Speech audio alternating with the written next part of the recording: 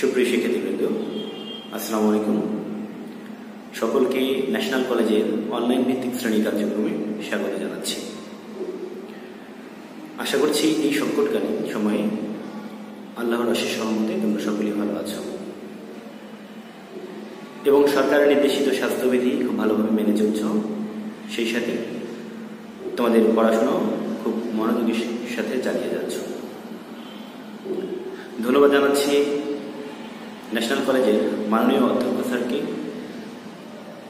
যিনি এই দুর্যোগকালীন সময়ে তোমাদের কথা বিবেচনা করে অনলাইন ভিত্তিক শ্রেণী কার্যক্রম পরিচালনার উদ্যোগ গ্রহণ করেছেন।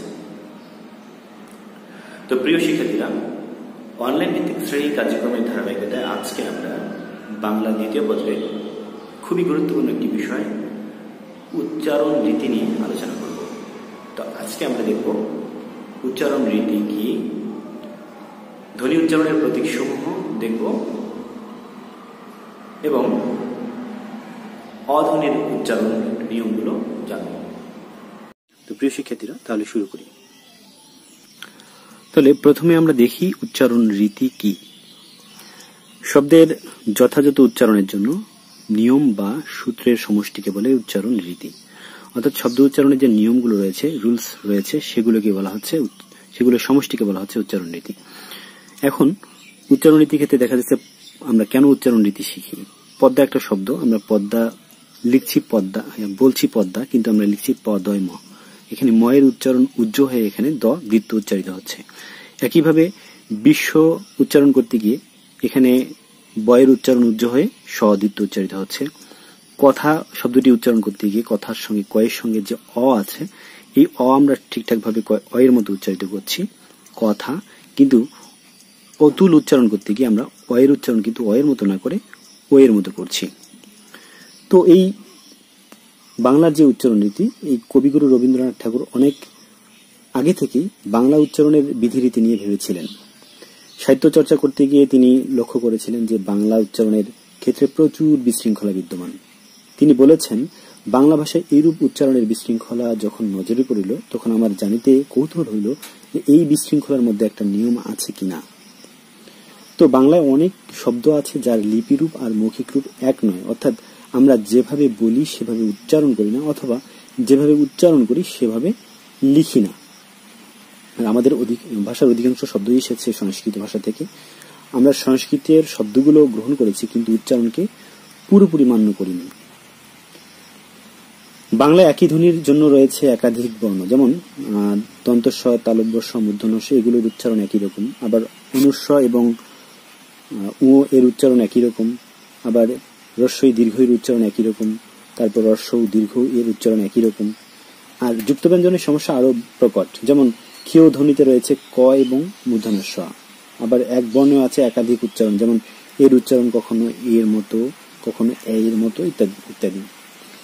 তো যে কোনো ভাষা গঠিত হয় অর্থযুক্ত ধ্বনি সুশৃঙ্খল বিন্যাসের মাধ্যমে, অর্থাৎ ধ্বনি হচ্ছে ভাষার মৌলিক উপাদান।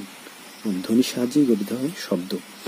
সুতরাং আমাদের শব্দের উচ্চারণ হওয়া চাই সঠিক, বিশুদ্ধ এবং যথাযথ। কেননা শব্দের উচ্চারণ যদি সঠিক না হয়, তাহলে ভাষার মূল উদ্দেশ্য ব্যাহত হয় এবং অর্থের বিভ্রান্তি ঘটে। বিশুদ্ধ উচ্চারণই পারে এই সমস্যার সমাধান দিতে। উচ্চারণ সঠিক না হলে অর্থ বিকৃতি, শব্দ বিকৃতি সহ নানা রকম জটিলতা দেখা দিতে পারে। তাই আমাদের এই উচ্চারণ রীতি সম্পর্কে খুব ভালোভাবে ধারণা রাখা দরকার। এখন এই উচ্চারণ রীতি সম্পর্কে আলোচনা করার আগে বা উচ্চারণ সম্পর্কে ভালোভাবে জানার জন্য আমাদের উচ্চারণের প্রতীকগুলো সম্পর্কে ভালোভাবে জানতে হবে। আমরা যদি উচ্চারণের প্রতীকগুলো সম্পর্কে খুব ভালোভাবে জানতে পারি, তাহলে কিন্তু শব্দের উচ্চারণ করতে গিয়ে কিন্তু আমাদের আর কোনো সমস্যা হবে না। এই জন্য প্রথমে আমাদের দেখতে হবে যে কোন ধ্বনির উচ্চারণ কিরকম। উচ্চারণের নিয়ম রপ্ত করতে পারলে মুখে মুখে একজন ব্যক্তি প্রমিত উচ্চারণে তার বক্তব্য উপস্থাপন করতে পারেন, কিন্তু বিভ্রান্তি ঘটে তখনই যখন অপরের কাছে লেখার মাধ্যমে শব্দের প্রকৃত উচ্চারণ লিখতে বলা হয়।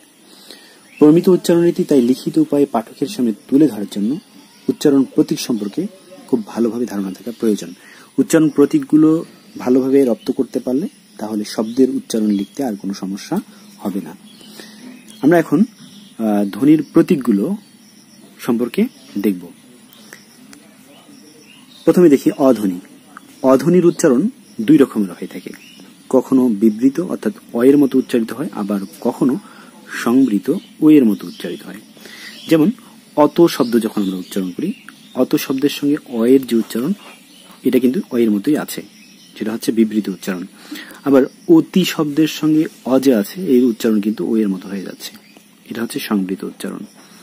আবার রস্বই এবং দীর্ঘ এর উচ্চারণ কিন্তু রস্বই এর মতো বা রস্বইকারের মতো। যেমন ছবি, নদী, এখানে বয়ের সঙ্গে যে ইকার আছে এটার উচ্চারণ ইয়ের মতো হচ্ছে, আর নদী এর উচ্চারণ কিন্তু এই দীর্ঘ ইকারের উচ্চারণ কিন্তু রস্বইকারের মতো হচ্ছে। আবার রস্ব এবং দীর্ঘ উচ্চারণ এর উচ্চারণ কিন্তু রস্বই এর মতো হচ্ছে। যেমন মধু, আবার বধূ, এই দুইটাই রস্বই এবং দীর্ঘ উচ্চারণ দুইটাই হচ্ছে রস্বইকারের মতো হচ্ছে। রি এর উচ্চারণ রয় রস্বইকারের মতো, যেমন ঋণ। এর উচ্চারণ কখনো সংবৃত, আবার সংবৃত অর্থাৎ এর মতো। এখানে একটা বিষয় বলে রাখা দরকার, সংবৃত উচ্চারণ হচ্ছে ঠোঁট কিছুটা সংকুচিত হবে, আর বিবৃত উচ্চারণে ঠোঁট কিছুটা প্রসারিত হবে। তো এর উচ্চারণ কখনো সংবৃত হচ্ছে এর মতো হচ্ছে, আবার কখনো বিবৃত এর মতো হচ্ছে। যেমন 21 শব্দ উচ্চারণ করতে গিয়ে 21 এর সঙ্গে যে আছে এর উচ্চারণ কিন্তু এর মতো হচ্ছে, আবার একা শব্দের উচ্চারণ করতে গিয়ে কিন্তু এটা এর মতো হয়ে যাচ্ছে। ওই একটি দ্বিস্বর ধ্বনি, এর উচ্চারণ হচ্ছে ওই, ও রস্বই এর মতো। যেমন ঐকতান, ঐকতান অর্থাৎ ওই এর উচ্চারণ হবে ও রস্বই। আবার ও এর উচ্চারণ ও রস্বউ এর মতো। যেমন মৌন, মৌন, তাহলে এর উচ্চারণ হবে ও রস্বউ এর মতো। উ এবং অনুস্বারের উচ্চারণ সবসময় উ এর মতো। যেমন বাংলা শব্দের বানানে আছে অনুস্বার, কিন্তু আমরা উচ্চারণ করতে গিয়ে লিখব উ দিয়ে। এরকম ভাবে কংস, বংশ শব্দগুলোতেও একই রকম, যেখানে অনুস্বার রয়েছে এর উচ্চারণ হবে উ এর মতো। আবার বর্গীয় জ এবং অন্তস্থ জ এর উচ্চারণ বর্গীয় জ এর মতো। যেমন জামা শব্দের সঙ্গে বর্গীয় জ দিয়ে জামা লেখা হয়েছে, উচ্চারণ জামা বর্গীয় জ দিয়ে। আবার যুক্ত শব্দে আমরা লিখছি অন্তস্থ জ দিয়ে, কিন্তু উচ্চারণ করছি বর্গীয় জ দিয়ে, যুক্ত। তাহলে বর্গীয় জ এবং অন্তস্থ জ এর উচ্চারণ সবসময় বর্গীয় জ এর মতো হবে। ত এবং খণ্ড ত এর উচ্চারণ ত এর মতো। যেমন সৎ বানানে খণ্ড ত আছে, কিন্তু আমরা উচ্চারণ লিখছি ত দিয়ে। ভাত বানানে ত রয়েছে, এর উচ্চারণ ত এর মতো। আবার ন এবং মূর্ধন্য ন, দন্ত ন এবং মূর্ধন্য এর উচ্চারণ দন্ত ন এর মতো। যেমন পান, পন, পান বানানে দন্ত ন রয়েছে, উচ্চারণ দন্ত ন এর মতো। পন বানানে মূর্ধন্য রয়েছে, কিন্তু এর উচ্চারণ হবে দন্ত ন এর মতো। তালবস্য মূর্ধন্য স দন্ত স এর উচ্চারণ যদি এস এর মতো উচ্চারিত হয় ইংরেজি, তাহলে হবে তালব্যস্য। যেমন বিশেষণ, এখানে বিশেষণ বানানে এখানে কিন্তু মূর্ধন্য স আছে, কিন্তু আমরা উচ্চারণ করতে গিয়ে লিখছি, উচ্চারণ লিখতে গিয়ে দুইটাই তালব্যস্য বিশেষণ, কারণ এখানে এস এর মতো উচ্চারিত হয়েছে। আবার যদি শুধুমাত্র ইংরেজি এস এর মতো উচ্চারিত হয়, তাহলে এর উচ্চারণ হবে দন্ত স এর মতো। যেমন শ্রাবণ বানানে এখানে আমরা লিখছি তালব্যস্য দিয়ে, কিন্তু উচ্চারণ করছি দন্ত স দিয়ে, শ্রাবণ। ক্ষেয় এর উচ্চারণ শব্দের প্রথমে হলে শুধুমাত্র ক্ষয়ের মতো উচ্চারিত হবে। যেমন ক্ষান্ত, ক্ষান্ত উচ্চারণ যদি শব্দের প্রথমে এরকম হয়, তাহলে ক্ষীয় উচ্চারণ হবে শুধুমাত্র ক্ষয়ের মতো। আবার যদি শব্দের মধ্যে বা শেষে হয়, তাহলে উচ্চারণ হবে ক ক্ষয়ের মতো। যেমন লক্ষণ, লক্ষ্য। ধৈর্য ফলার উচ্চারণ দয় ধয়ের মতো। যেমন সাধ্য, সাধ্য। তয়ের উচ্চারণ হবে তয় তয়ের মতো। যেমন সত্য, অত্যাচার। একটা বিষয় খুব ভালোভাবে মনে রাখতে হবে, সেটি হলো হর্ষ চিহ্ন আমরা কখন ব্যবহার করব। কোনো ব্যঞ্জন ধ্বনিতে যদি স্বরধ্বনির উচ্চারণ লুপ্ত থাকে, স্বরধ্বনির উচ্চারণ না হয়, তখন সেখানে আমরা হর্ষ চিহ্ন ব্যবহার করব। এখানে একটা শব্দ খেয়াল করো, গদ্য শব্দে আমরা উচ্চারণ করছি, দয়ের উচ্চারণ করছি শুধুমাত্র গদ্য। এখানে কিন্তু দয়ের সঙ্গে প্রত্যেকটা ব্যঞ্জনের সঙ্গে একটা স্বরধ্বনির উচ্চারণ হয়, এখানে কিন্তু সেই স্বরধ্বনির উচ্চারণটা হচ্ছে না, তাই আমরা এখানে হর্ষ চিহ্ন ব্যবহার করব। এরকম প্রত্যেকটা শব্দে যেখানে স্বরধ্বনির উচ্চারণ হবে না, সেখানে আমরা হর্ষ চিহ্ন ব্যবহার করব। প্রিয় শিক্ষার্থীরা, তোমরা যদি এই উচ্চারণের প্রতীকগুলো ভালোভাবে রপ্ত করতে পারো, তাহলে কিন্তু উচ্চারণের যে সমস্যা সেটি কিন্তু হবে না। কারণ তোমাদের এই উচ্চারণ থেকে 5 মার্কসের প্রশ্ন আসে। যদি তোমরা উচ্চারণগুলো লেখো, শব্দের উচ্চারণগুলো লেখো, তাহলে কিন্তু 5-এ 5 পাওয়ার সম্ভাবনা থাকবে। তাই তোমরা বেশি বেশি এগুলো প্র্যাকটিস করবে, তাহলে তোমাদের উচ্চারণ লিখতে গিয়ে আর কোনো সমস্যা হবে না। তো আমরা এখন দেখব অধ্বনির উচ্চারণ। অধ্বনির উচ্চারণ দুই ভাবে হয়ে থাকে, আগেই বলা হয়েছে। একটি হলো বিবৃত আর একটি হলো সংবৃত। তো বিবৃত উচ্চারণ হচ্ছে অধ্বনির উচ্চারণ যদি অ এর মতোই হয়, তাহলে সেটাকে বলা হবে বিবৃত উচ্চারণ। যেমন অমানিশা, অমানিশার উচ্চারণে অ এর উচ্চারণ কিন্তু ঠিকঠাক ভাবেই হচ্ছে। আবার কথা, কয়ের সঙ্গে যে অ রয়েছে তার উচ্চারণও কিন্তু অ এর মতোই হচ্ছে। আর সংবৃত উচ্চারণে এর উচ্চারণ হবে ও এর মতো, অর্থাৎ অ এর উচ্চারণ হবে ও এর মতো। যেমন পদ্য, পদ্য শব্দের সঙ্গে পয়ের সঙ্গে যে অ রয়েছে, আমরা উচ্চারণ করতে গিয়ে আমরা কিন্তু বলি না পদ্ম, আমরা উচ্চারণ করছি পদ্য। আবার কথ্য শব্দের কয়ের সঙ্গে অ রয়েছে, এর উচ্চারণ কিন্তু হচ্ছে ও এর মতো। এখন দেখি আদ্য অ উচ্চারণের নিয়মগুলো। শব্দের আদ্য অ এর পরে হ্রস্বইকার, দীর্ঘইকার কিংবা হ্রস্বইকার অথবা দীর্ঘকার থাকলে সে অ এর উচ্চারণ ও এর মতো হয়। ও এর মতো হলে অবশ্যই সেটি সংবৃত উচ্চারণ হয়। যেমন অভিধান, অভিধান শব্দের উচ্চারণ করতে কিন্তু আমরা অভিধান বলি না, আমরা অভিধান উচ্চারণ করি, অ এর উচ্চারণ কিন্তু ও এর মতো করছি। ছবি উচ্চারণ করতে গিয়ে ছয়ের সঙ্গে যে অ রয়েছে, এর উচ্চারণ ও এর মতো হচ্ছে ছবি, আমরা কিন্তু ছবি বলি না। আবার মতি, মতি উচ্চারণ করতে গিয়ে ময়ের সঙ্গে জ রয়েছে, এর উচ্চারণ হবে ও এর মতো। এখানে বলা আছে আদ্য অ এর পরে হ্রস্বইকার, দীর্ঘইকার কিংবা হ্রস্বইকার দীর্ঘকার থাকলে সে অ এর উচ্চারণ হবে ও এর মতো। তো এখানে অ এর পরে হ্রস্বই রয়েছে, অ এর পরে হ্রস্বই রয়েছে, হ্রস্বইকার, এই কারণে কিন্তু এর উচ্চারণ ও এর মতো হচ্ছে নিয়ম অনুযায়ী। আবার শব্দের আদ্য অ এর পরে জ ফলাযুক্ত ব্যঞ্জন বর্ণ থাকলে সেক্ষেত্রে অ এর উচ্চারণ সাধারণত ও এর মতো হয়, যদি আদ্য অ এর পরে জ ফলাযুক্ত কোনো ব্যঞ্জন বর্ণ থাকে।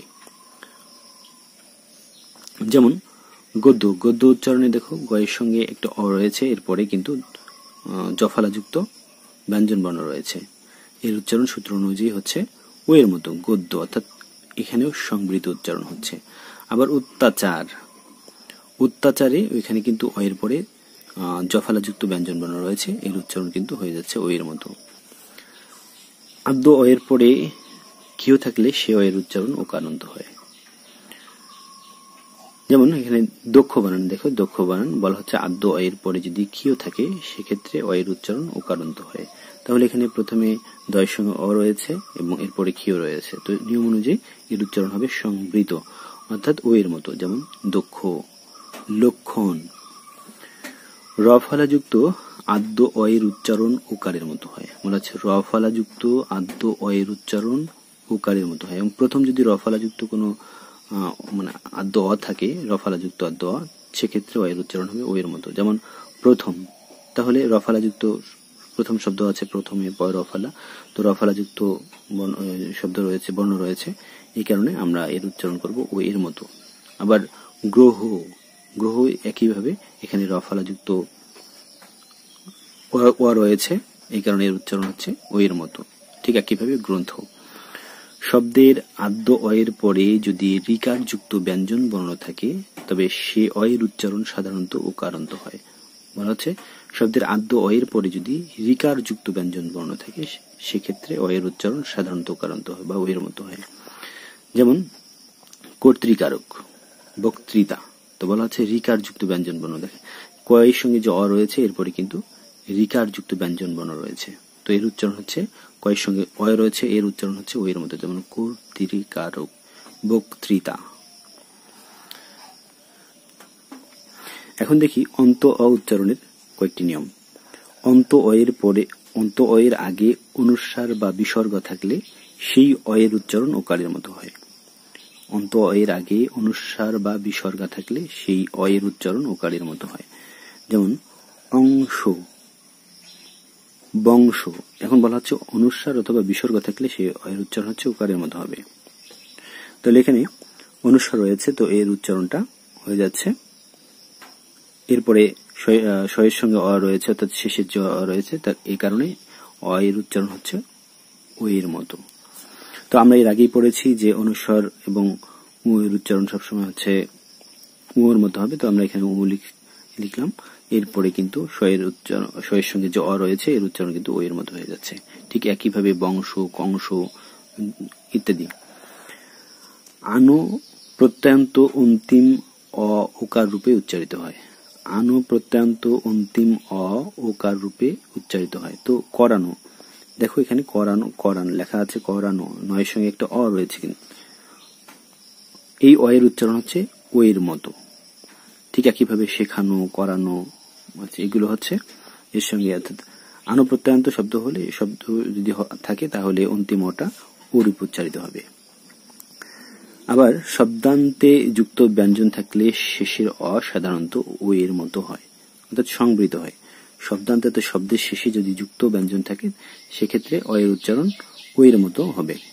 যেমন বক্ষ, এখানে যুক্ত ব্যঞ্জন রয়েছে ক এবং স, মূর্ধন্য স, তো এর উচ্চারণ কিন্তু শেষের যে অ রয়েছে এর উচ্চারণ ও এর মতো হয়ে যাচ্ছে।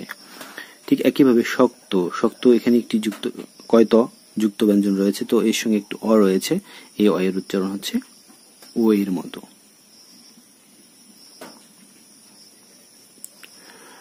ত এবং ইত প্রত্যয়ান্ত শব্দ বিশেষণ হলে সেই অন্ত অ এর উচ্চারণ ওকারান্ত হয়। ত এবং ইত প্রত্যয়ান্ত শব্দ বিশেষণ হলে সেই অন্ত অ এর উচ্চারণ ওকারান্ত হয়। যেমন ধৃত, ধৃত, তো এখানে এটি একটি বিশেষণ শব্দ, তো এখানে বলা আছে যে ত এবং ইত প্রত্যয়ান্ত, তো এখানে ধৃত এর সঙ্গে ত প্রত্যয় যোগে গঠিত হয়েছে, এটি এর উচ্চারণ হচ্ছে ওকারান্ত বা ও এর মতো, অর্থাৎ সংবৃত উচ্চারণ। ঠিক একইভাবে বিবাহিত, এখানে ইত প্রত্যয় বিবাহিত, তো এখানে কিন্তু তয়ের সঙ্গে যে অ রয়েছে এর উচ্চারণ ও এর মতো হয়ে যাচ্ছে। অন্ত অ এর পূর্বে রফালা বা রিকার থাকলে সেই অ এর উচ্চারণ ওকারের মতো বা ও এর মতো হয়। বলা হচ্ছে অন্ত অ এর পূর্বে রফালা বা রিকার থাকলে সেই অ এর উচ্চারণ ওকারান্ত হয়। এখন এখানে দেখো বিকৃত, তো এখানে অ এর আগে, এখানে কিন্তু ত এর সঙ্গে অ রয়েছে, তো অ এর আগে রিকার যুক্ত ব্যঞ্জন রয়েছে, তো রিকার রয়েছে, এর উচ্চারণের জন্য ত এর সঙ্গে যে অ রয়েছে শেষের অ এর উচ্চারণ কিন্তু হয়ে যাচ্ছে ও এর মতো। ঠিক একইভাবে মৃত, রি রয়েছে, রিকার রয়েছে, এরপরে যে অ আছে এর উচ্চারণ কিন্তু হয়ে যাচ্ছে ও এর মতো। তো প্রিয় শিক্ষার্থীরা, তোমরা এই উচ্চারণ সম্পর্কে খুব ভালোভাবে যদি ধারণা লাভ করো তাহলে কিন্তু তোমাদের 5 নম্বর পাওয়া খুব সহজ হয়ে যাবে। তাই তোমরা এই উচ্চারণ গুলো বেশি বেশি অনুশীলন করো, ধ্বনি উচ্চারণের প্রতীকগুলো খুব ভালোভাবে মনে রাখার চেষ্টা করো, আর পরীক্ষার খাতায় চেষ্টা করবে যে শব্দের উচ্চারণগুলো লেখার জন্য। এখানে বর্ণনামূলক প্রশ্ন থাকবে এবং কিছু শব্দের উচ্চারণ লিখতে বলা হবে, তো তোমরা বর্ণনামূলক প্রশ্ন থেকে যদি শব্দের উচ্চারণগুলো লিখতে পারো তাহলে কিন্তু সেখানে মার্কস কাটার কোনো সম্ভাবনা নেই। তাই তোমরা চেষ্টা করবে শব্দের উচ্চারণগুলো লেখার জন্য, আর এর জন্য কি করতে হবে, বেশি বেশি লিখে লিখে প্র্যাকটিস করতে হবে, তাহলেই কিন্তু তোমাদের জন্য এটা সহজ হয়ে উঠবে। তো ধন্যবাদ সবাইকে। আজকে এই পর্যন্তই। সবাই ভালো থাকবে, সুস্থ থাকবে। সবার জন্য শুভকামনা।